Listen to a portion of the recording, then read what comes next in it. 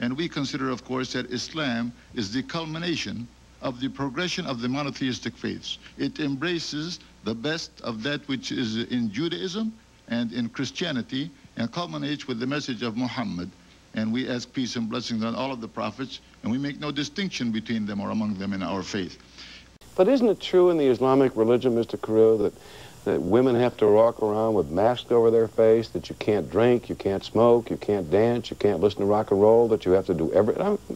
I'm from a Christian nation. I'm yes. Christian.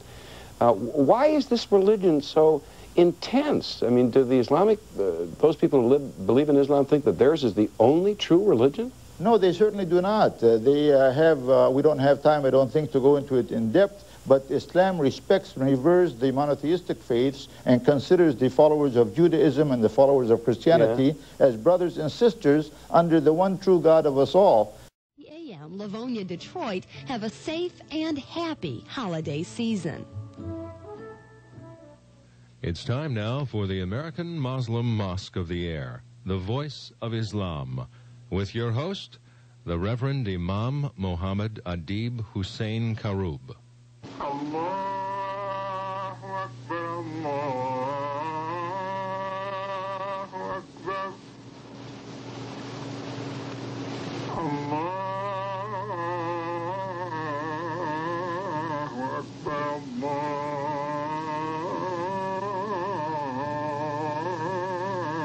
Akbar. Assalamu alaikum wa rahmatullahi wa barakatuhu. Peace be upon you, and the mercy of Allah, the mercy of God, and His blessings, and welcome to one and all on this, another edition of the American Muslim Mosque of the Air, brought to you every Sunday at this time from this radio station, WCAR 1090 on the AM dial. Our listeners are increasing, alhamdulillah, all praise to God, as we seek to interpret this little known and little understood faith of Islam and correlate that which is intrinsic within it and that which makes it worthy of being called a sister religion to its predecessors, Judaism and Christianity. Let's begin by invoking the name of God, Allah's name, on these proceedings, as we say, Bismillah ar-Rahman ar-Rahim, in the name of God, in the name of Allah, the Beneficent, the Merciful. We begin every endeavor, according to Islamic law, by invoking God's name on that endeavor, therefore reminding us, and thereby reminding us, my beloved listeners, one and all, reminding us very humbly, but very forcefully, that which we are about to do, or upon which we are about to embark, should be legal and should be lawful. You see the meaning there, please. Let me say, too, before I go any further, that I wish a very Merry Christmas and a Happy New Year to our brothers and sisters of the Christian faith, the dominant religion in these great shores, the greatest country on earth, the United States of America. And also, let me say Happy Hanukkah to our brothers and sisters of the Jewish faith, of Judaism. God bless all people, and we hope and pray that the blessing of God will envelop all of mankind as certain segments take this occasion to celebrate that which is within their faith. It is a time for love. It is a time for peace. It is a time for harmony. And I believe the way to honor Jesus, son of Virgin Mary, and the way to honor Moses, the son of Imran, and the way to honor Muhammad ibn Abdullah, and all of them be peace, is to establish peace on this earth and let there reign in the hearts of mankind a feeling of true brotherhood for one man and from one man to his brother man. I believe this is the greatest honor for any prophet or any messenger that can be accorded by man. And I remind myself and you that if you seek truly to honor, let's say, Jesus, son of Virgin Mary on this occasion, then help the poor, help the needy, give of that which God has given you. Remember, in Islam, you did not make that on your own. God allowed you to make it. It was from His provisions, from His bounty, from His munificence, and from His grace. Our number here at the station, if for a call-in question, is 525-1090, and you may call us at our office during the week, 868-2266. if you prefer that. We wanted to mention also in connection with the that which I just mentioned, the Merry Christmas season, the Happy New Year that's coming up for the Christian calendar, and of course the Hanukkah that is gaining momentum every year. I didn't used to hear much about Hanukkah when I was young, and some rabbis have explained to me that it is a very insignificant and minor holiday on the Judaic calendar, but it seems to be increasing in importance and parallels now Christmas almost, as we see signs right here in the studio. I'm looking at a sign now as I'm talking to you on this very cold morning, Merry Christmas, and under it is Happy Hanukkah. So they've joined that. However, I would like to say one thing before I get off this subject, and that is I noticed that most people of Christian faith are decreasing their use of the word Merry Christmas in deference to people who do not believe in Christmas, mainly our brothers and sisters of the Jewish faith in this country. So they are saying in deference to these Jewish people, they say to them Happy Holidays. They don't say Merry Christmas. They don't seem to take pride in that.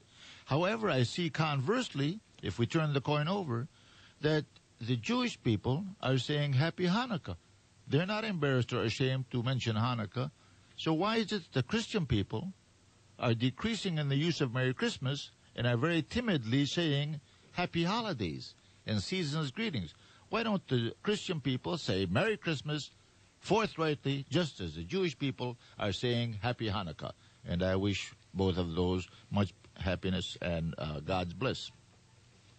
But for our part, as Muslim people who honor and revere the Prophet Isa in Arabic, Jesus, son of Virgin Mary, we believe in his virgin birth. We believe that God took him bodily at the time when he was under the hostility and the attempt to take his life by those transgressors, those heinous transgressors.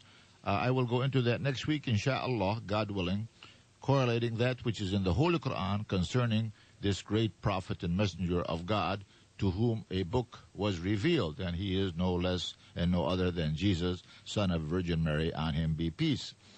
But for our part, as I began to say, as Muslims, this is a time for us, and for brothers and sisters of Christianity, and for brothers and sisters of Judaism, if you will allow me.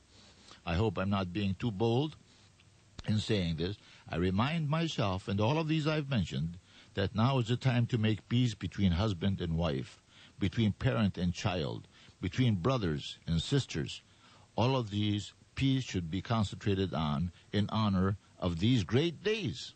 Aren't these great days for the Jewish people? Aren't these great days for the Christian people? Aren't these great days for the people of Islam, whose Holy Quran contains for all to see the story, unadulterated story, undiluted story, and from which nothing has been detracted, of the birth, of the travail, of the departure from this earth, of Jesus, son of Virgin Mary. It's there in the Holy Quran. I invite everyone, Muslim, Christian, Jew, atheist, to open that holy book and read those words of God that with which no one has tampered. No one has tampered or touched or changed these words, since they descended on the noble hearts and soul of the Prophet Muhammad ibn Abdullah sallallahu alayhi wasallam, on him be peace. So if you have anger or enmity or hostility or rancor or bitterness between your brother, now is the time to say, if you are Christian, you can say to him in honor of Jesus, son of Virgin Mary, I make peace with you. If you are Jewish, you can say in honor of Moses, the son of Imran, I make peace with you. If you are Muslim, now is the time, during the holy days, to say to your wife, to your child, to your husband, to your neighbor, to your friend, I make peace with you in the name of God and in honor of every prophet and every messenger. As Muslims, we make no distinction between those prophets and messengers. We turn our faces, we turn our countenances to God in submission and say to him, unto you is our inevitable return. This is the Islamic creed, this is the Islamic law, this is the scripture of Islam. And I wish you all Merry Christmas, Happy Hanukkah, Happy Holidays to everyone. Let's turn now a little bit, if we can, because it is a season when we should be thinking about the orphan, the widow, the bereft, the bereaved, the indigent, the lonely. This is a time when our hearts go out to these people, and it seems to be more pronounced than other times of the year. And I know that for many years, and maybe many centuries, my brothers and sisters, people have called upon other people. Leaders have called upon people. Priests and rabbis and ministers and imams have taken the opportunity afforded by these holidays to say we should exhibit the spirit of kindness and brotherhood, not just at Christmas time, not just at Ramadan time, not just at Eid al-Adha time, but throughout the whole year. Now, that's nice to say, but somehow it never comes to fruition. We seem to be unable to motivate ourselves, to move ourselves, to do good deeds, at least in the same propensity, you might say, as we do in specific instances such as Christmas and other holidays. Therefore, in connection with this, the Holy Quran, the first of these monotheistic faiths, to concern itself with the widow, with the orphan, with the plight of woman, with the status of woman, let's say, when this Quran was revealed. Christianity did not concern itself with that, and under Christian law, of course, as we well know, reading those books by Christian scholars, they considered the woman to be made from fire, much less than man, and the man made from clay. And under those same Christian laws, which somehow or other they don't mention now, they felt that the woman would have one heck of a time to get into heaven. She was so far below the man in status and in stature and in God's eyes. So Islam came to elevate the woman and to also elevate every other human being, black, white, red, yellow, and brown. You never heard Islamic law say all black people sit in the back of the bus. You can't hear that because there is no color line. There is no color distinction. There is no color differentiation in Islam. But where do we see anything written giving credit to Islam or to Muslim people for never putting up a sign, colored drinking fountain, white drinking fountain? Colored lavatory, white lavatory. That's unheard of and unknown in the Islamic religion, unheard of and unknown in the Islamic lands. Yet under Christianity, this is what happened right here in our own beloved United States of America, right into this century, well into this century. I'm not talking about the old days. I'm not talking about the Salem witch hunts when they used to throw the woman into the Charles River in Massachusetts to see if they'd sink and if they were part and parcel of the devil. I'm talking about this era we live in. I was already a grown adult when they were still having black people sit in the back of the bus in Christian America. I think that was a form of terrorism. I think it was maligning the faith, and I think it maligned the proponent of the faith, Jesus, son of Virgin Mary. So we should admit and confess to our errors, and we should turn to God in repentance, all of us together as Americans, whatever our faith, for this guilt, for this crime we have perpetrated upon an innocent people because of color, because of that barrier that we erected ourselves. God never sanctioned it. God never called for it. God will judge us only by the good deeds we achieve during our time on earth. We say it over and over and over again, my brothers and sisters. It's good to think of that now, and let's read a little bit from the Holy Quran now concerning the orphan. You don't see much about the orphan in the earlier books, I am sorry to say, but I'm very proud and happy to tell you that Islam came to rectify that which had been neglected and to impose and to pronounce and to lend impetus and concern to that which had been left behind by other religions. That's why we are the complete faith, we are the complete religion, we are the only religion, Islam I'm talking about, I-S-L-A-M, we are the only religion that can embrace our own scriptures and that which descended before us on previous prophets and messengers, for we already have said we believe in all of them. You see the beauty of Islam? Let's read now from the Holy Quran. Bismillah ar-Rahman ar-Rahim. وَآتُوا الْيَتَامَ أَمْوَالَهُمْ وَلَا تَتَبَدَّلُوا الْخَبِيثَ بِالطَّيِّبِ وَلَا تَأْكُلُوا أَمْوَالَهُمْ إلى أموالكم إنه كان حوبا كبيرا. To orphans. This is God talking to us now. Listen to me, please. To orphans restore their property when they reach their age of majority, nor substitute your worthless things for their good things, and devour not their substance by mixing it up with your own. For of a certainty this is indeed a great sin, and God has spoken truth. Sadaqallahu al-Azim. You will find nothing to compare with this brief verse that I just read in any previous scripture. Open the Bible with all love and respect to the Bible. Open the Torah with all love and respect to the Torah. And you will find nothing to compare with just a simple verse concerning the orphan and God's exhortation to mankind to be kind to this person. And who was the orphan that exemplified being bereft and bereaved during his time on earth? He was none other than our own beloved Prophet Muhammad sallallahu alaihi wasallam, whom God saw fit to try with this condition. You see that?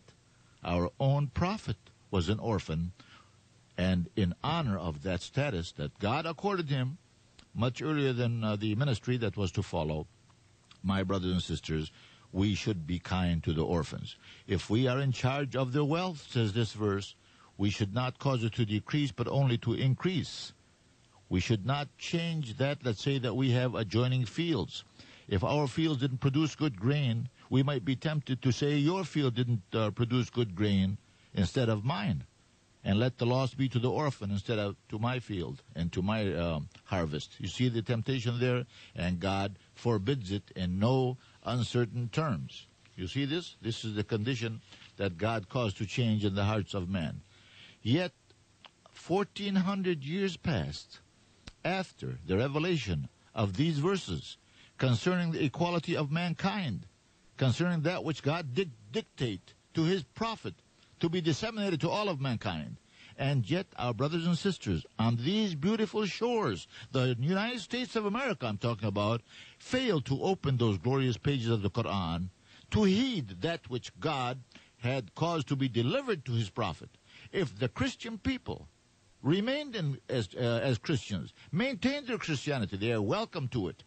We live in peace and harmony with all brothers and sisters. If only they had said, we will borrow from your Quran at least this exhortation, this dictum, this commandment concerning God's directive to his prophet that all my people, the black, the white, the red, the yellow, and the brown, are equal in my eyes, and they can only exceed over one another in the degree of piety or kindness or good works that they achieve or attain. You see God's rule? You see his criterion? And yet they refuse to read it, they refuse to look at it, they refuse to admit to it, and they refuse to implement it. Worst of all, I'm sorry to say, it was there to be used. It's like having some jet plane available to you to move you, to transfer you from one area to another at lightning speed and with safety, and you insisting upon riding the mule. And this is what one of the mistakes we made as a nation, and God forgive us all. We are all guilty, brothers and sisters. Every one of us as Americans are guilty, and every one of us is called upon individually and collectively never to repeat that sin, that crime against one segment of the population, and cause it to be remembered also, so that it should not be repeated. Let's see what we can turn to now. As I said, next week we'll, in honor of Christmas, we'll be reading and explaining and something concerning the Christian, the faith as it relates to Islam, Christianity and Islam, sister faith, as we say every week at this time, and including Judaism also. But however, the difference is, I should say that, I think, and not wait till next week, the difference is we accept Jesus, son of Virgin Mary, under Islamic law as a mighty, as a major prophet, as a mighty and a major messenger, and we, of course, believe and adhere to his virgin birth from our Mother Mary. May God be pleased with her. Our brothers and sisters of Jewish faith, however, reject all of these precepts out of hand. They reject Jesus, son of Virgin Mary. They call him an impostor. They reject his mother. They call her a harlot and a woman of the streets. And they reject that which Jesus said descended upon him, the gospel, the Holy Bible.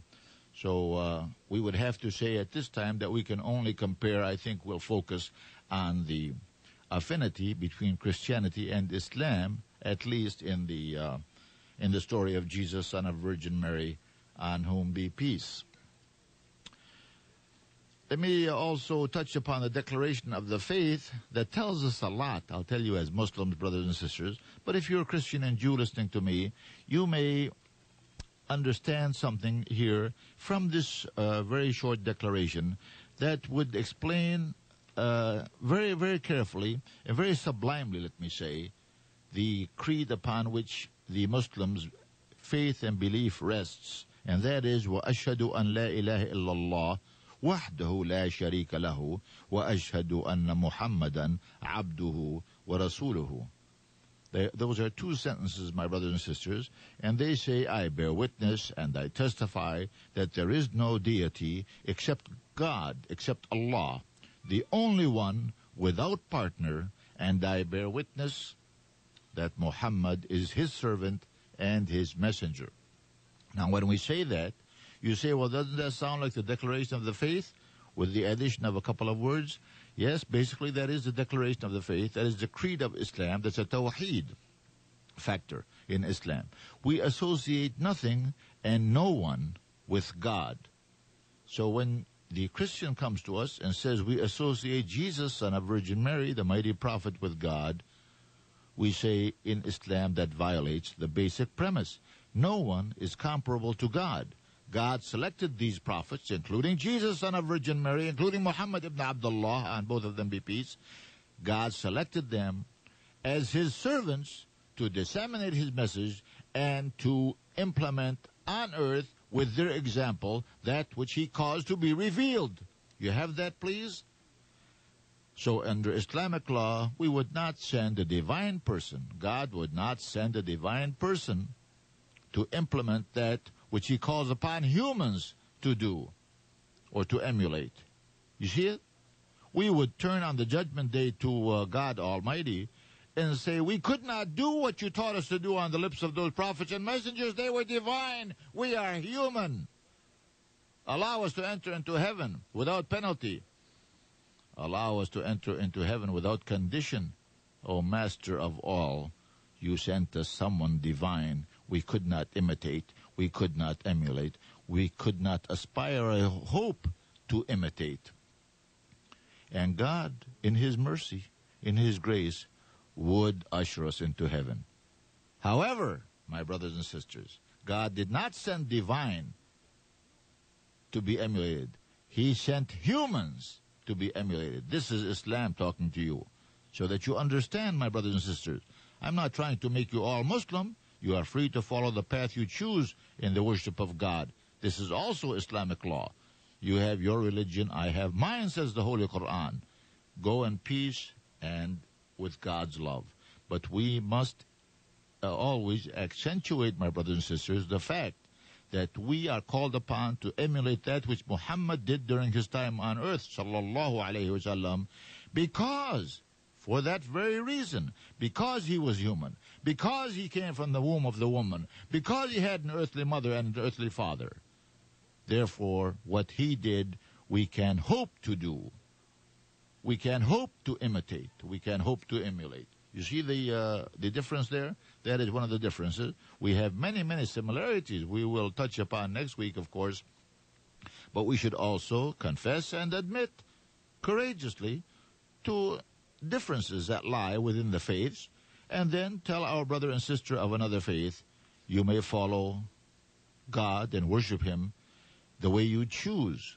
But I ask only one thing of you, my brother Jew. I ask only one thing of you, my brother Christian. And I ask only one thing of you, all other faiths and religions, and that is that at least we begin at one prominent place, at one important juncture, and Islam calls upon all to admit and confess to the worship of the one God of us all, regardless of our color, regardless of the path we have chosen as we march towards him. This is Islam. At least that's it in a nutshell. We'll have a lot of time, I hope, next week to go into that. Also, brothers and sisters, from the Holy Quran, the 9th Surah and the 71st verse, we will read وَالْمُؤْمِنُونَ وَالْمُؤْمِنَاتُ بَعْضُهُمْ أَوْلِيَاءُ بَعْضٍ. I have touched upon that a moment or two ago concerning our concern and care for humanity, for our brother and sister, regardless of their faith. We're talking about anyone. Regardless of color, regardless of faith, we are called upon to give of that which God has given to that destitute person, to the indigent, to the lonely, to the bereft, to the bereaved, to the poor, to the needy. In this verse, I should read it in English before I forget, the believing men and believing women are protecting friends of one another.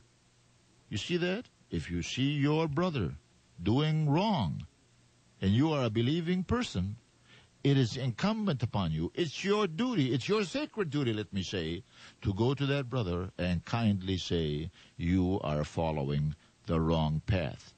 Now, you're not supposed to, or you don't have to take chains with you or a sledgehammer to make your point to that brother.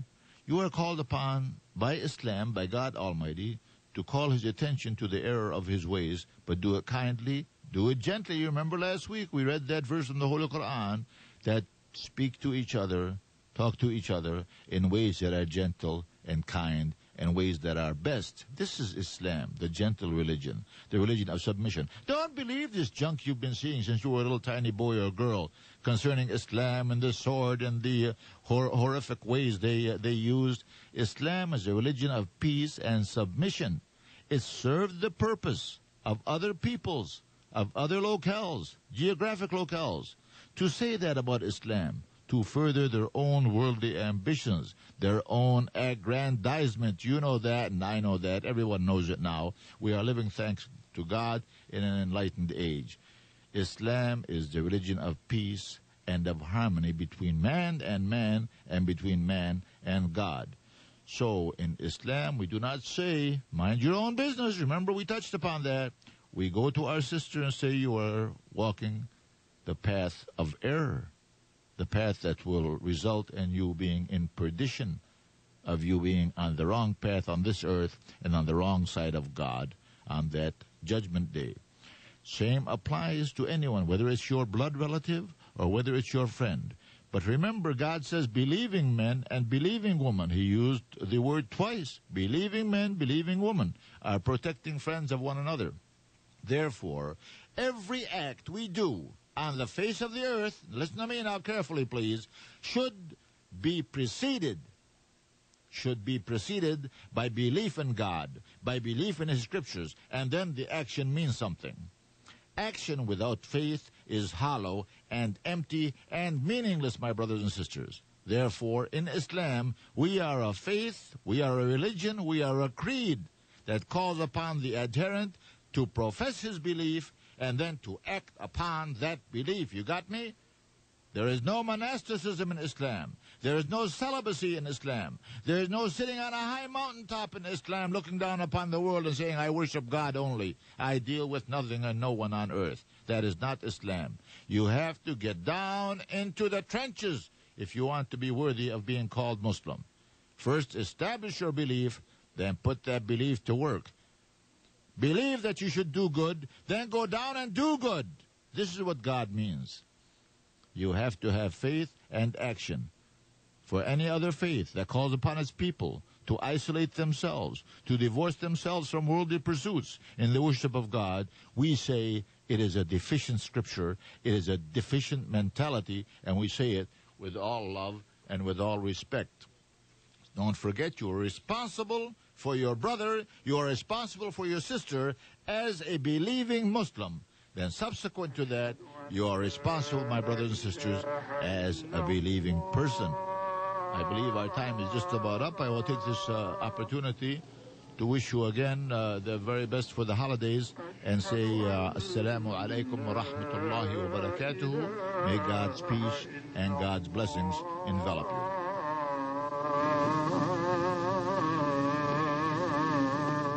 You have been listening to the American Muslim Mosque of the Year, the Voice of Islam, heard every Sunday at 10 a.m. on WCAR, 1090 on your AM dial. You may call Imam Karub at 868-2266. Once again, that number, 868-2266. Or write P.O. Box 2544, Farmington Hills, Michigan, 48333. The preceding program was sponsored in part by the American Muslim Mosque of the Year. Get motivated to change. Wednesday mornings at 9 with Carolyn J. Michael, WCAR's psychotherapist in residence. For the times in your life, you know you need to change. You need to understand. And you need direction. You need Carolyn. Hi, I'm Carolyn J. Michael. Join me Wednesdays at 9. Psychotherapist Carolyn J. Michael, Wednesday mornings at 9, exclusively on WCAR. Welcome to the Wisconsin Evangelical Lutheran Synod Radio Hour. Every Sunday morning at 10:30, churches of the Wisconsin Evangelical Lutheran Synod invite you to join them in worship. Services are coming to you this morning from the chancel of Lola Park Evangelical Lutheran Church in the center of Redford Township. Resident pastor at Lola Park Lutheran Church is the Reverend Edward Zell, who has occupied this pulpit for over 40 years. And now we urge you to join the worship already in progress.